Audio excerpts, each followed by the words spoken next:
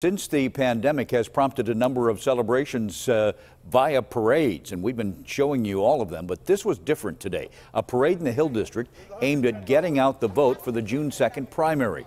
Promote the vote. Focused on the black community, organizers stressed you can vote by mail this time. And so we're encouraging people to get it in. It's a two-step process. You got to mail in and ask for the ballot. And that has to be in by May 26, 8 p.m. No postmark now. You got to have it in the office. Tomorrow's the deadline to register for the election. We've got a link at our website, KDKA.com.